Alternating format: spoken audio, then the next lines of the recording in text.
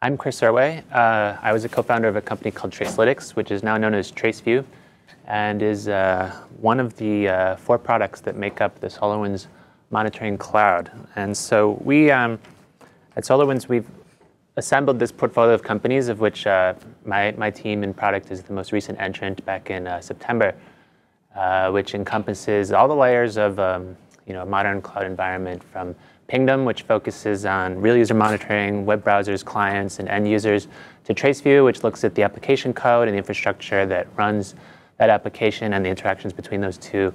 And Librado, which is all about telemetry, dashboarding, real-time alerting, charting, and then Papertrail, which is a log aggregation system that does that forms a common dashboard for your team to look at logs and sort and filter on logs.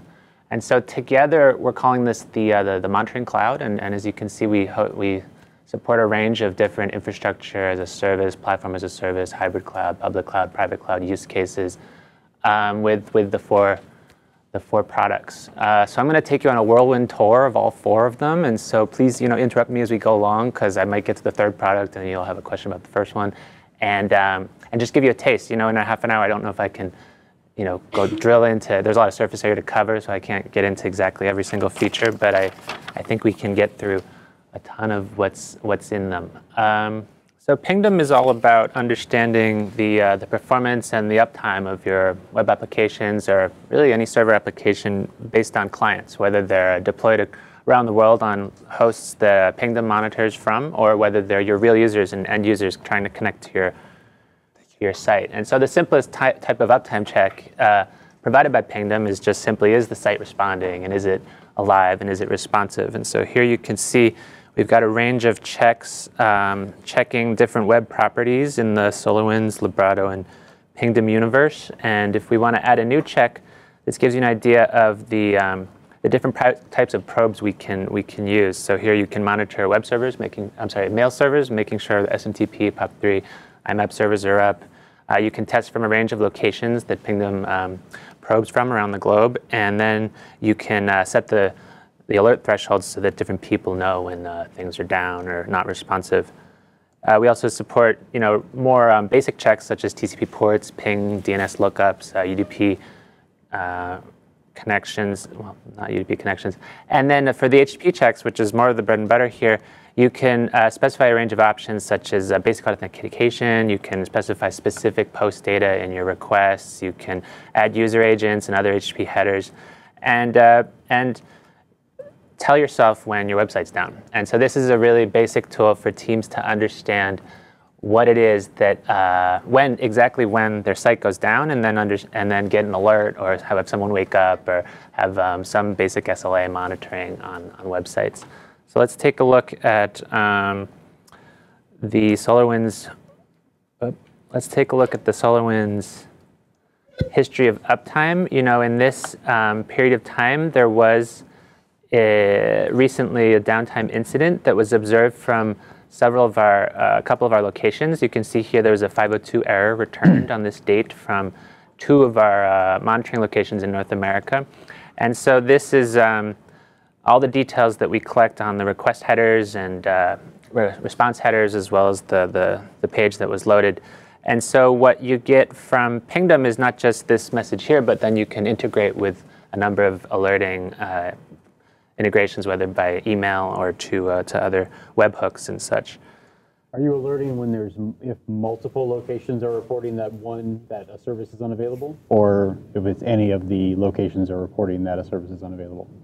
Yeah, I think any of the locations. And here, I'd have to get back to you on that, but I think correlated failures between probes is part of what's causing the alerts to be more severe here. I'm not an expert on Pingdom, but I'm pretty sure that is what's happening. And here, the checks are being performed by a range of locations. So it's not just Las Vegas and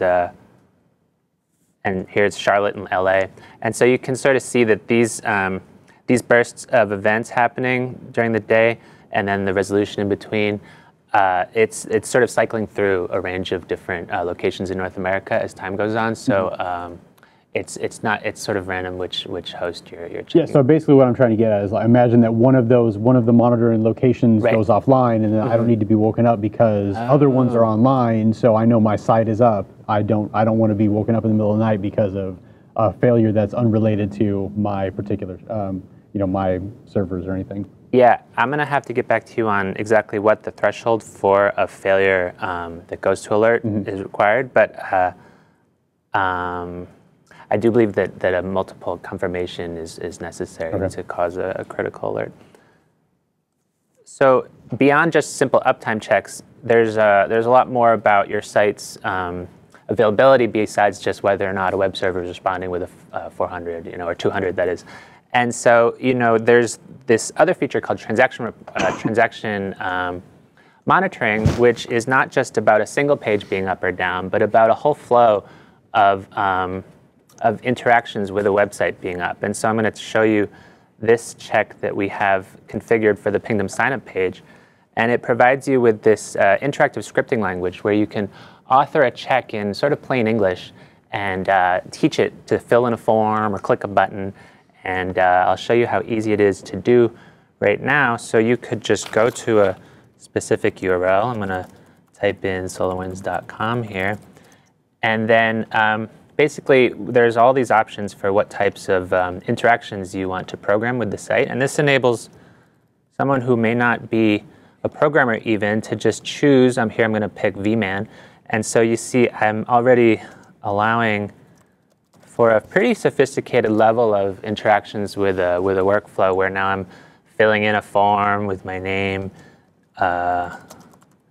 and moving forward in a flow, and then I can submit the form and have a multi-page workflow that's being tested interactively from, again, all these different edge locations around the world.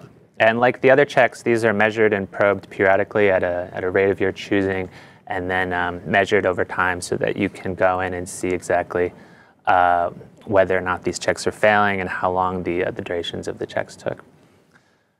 Beyond transaction monitoring and uptime monitoring, Pingdom also provides page speed. And so this is very similar to the developer tools that front-end developers use in their browser, except that instead of just sequestering that information inside of a single developer's browser on a single laptop or a desktop machine, this is a consistent base of reports over time that you can share with your team so that everyone can collaboratively look at and understand performance of a page load from remote locations.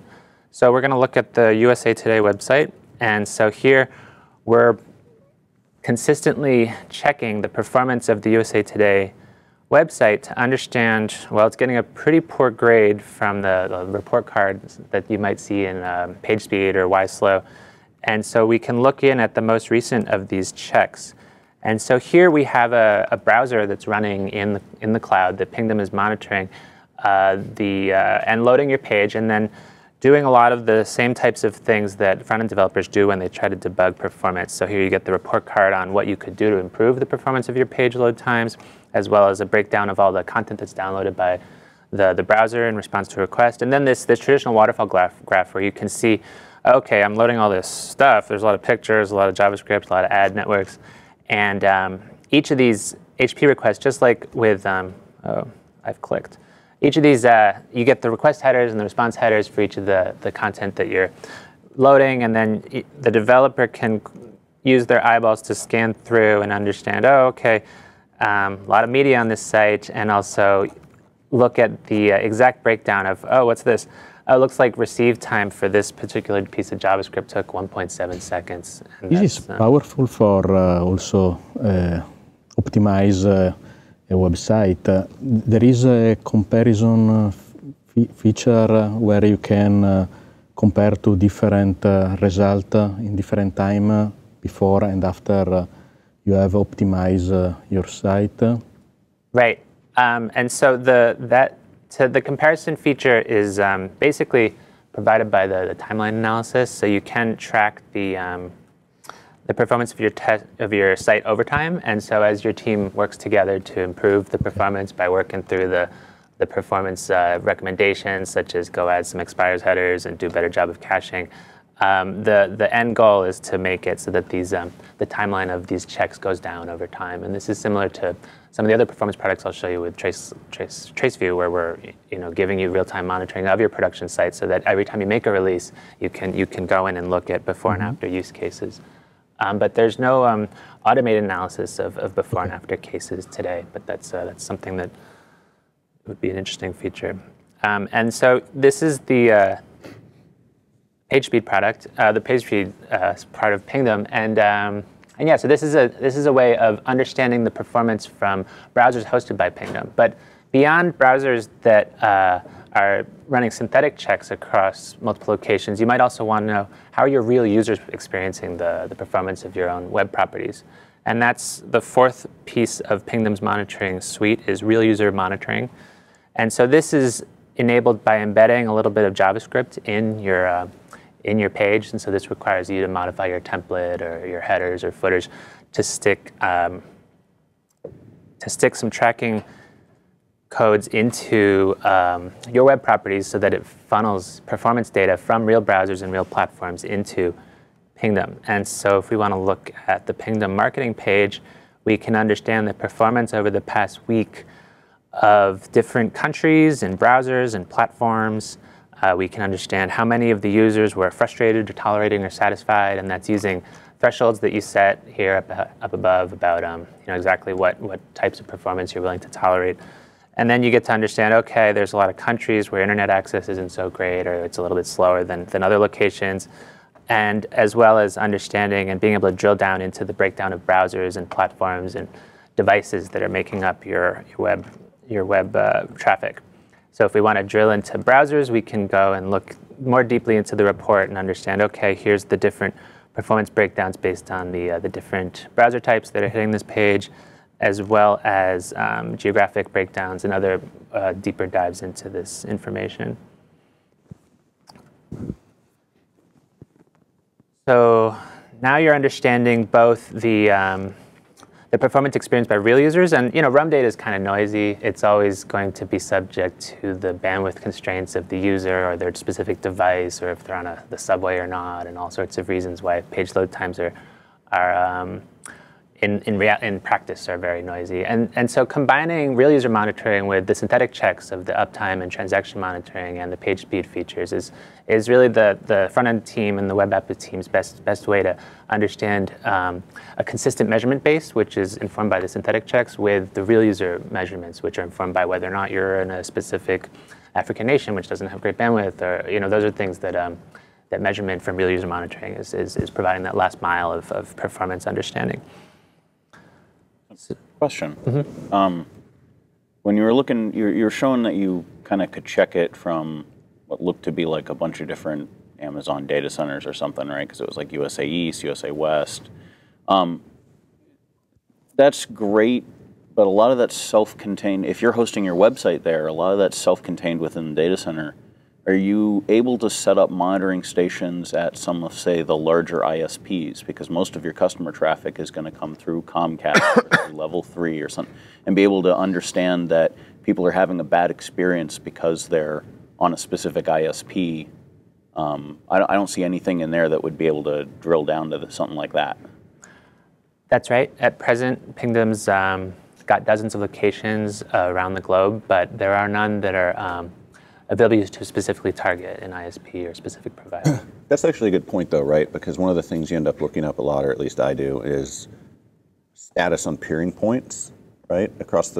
Usually across the country, and some of it's international, but generally the peering points between, say, Level 3 and AT&T or Verizon or whoever, right? And you notice that page load times, let's say for the New York Times, when it's hosted, in New York, because they're backup sites in Seattle, if you were to hit one from the East Coast, you've got perfect load times. You hit the same site from the West Coast, and it's just crap, right? Right. So I'm assuming, based on your last answer, that's not taken into account here? Or is there a way for you to manually sort of steer your searches, for lack of a better word? Yeah, at present, you can only segment your probes from from locations such as here, Eastern U.S., which is as specific as it gets. And so the The repeatability of the experiments is provided by the set of locations you're testing from, but the specific network details, and I know this is a network interested audience, isn't something that's currently leveraged today or provided today. The backbone and peering information. Yeah, it's sort of more geared towards consumer web properties and teams that are perhaps a little less network centric than some of the Orion. That's fair ones. enough. Yeah. Just curious. I think it'd be a good feature to have. Oh yeah, for sure. Yeah, and I know this is an audience that's very interested in peering and network-based performance impacts. So going back to Pingdom, and so this is the final tab that shows you the different probe servers of the locations that are provided by Pingdom, and so yeah, I guess it remains an exercise to the user to go and understand the network characteristics of each of the locations around the world.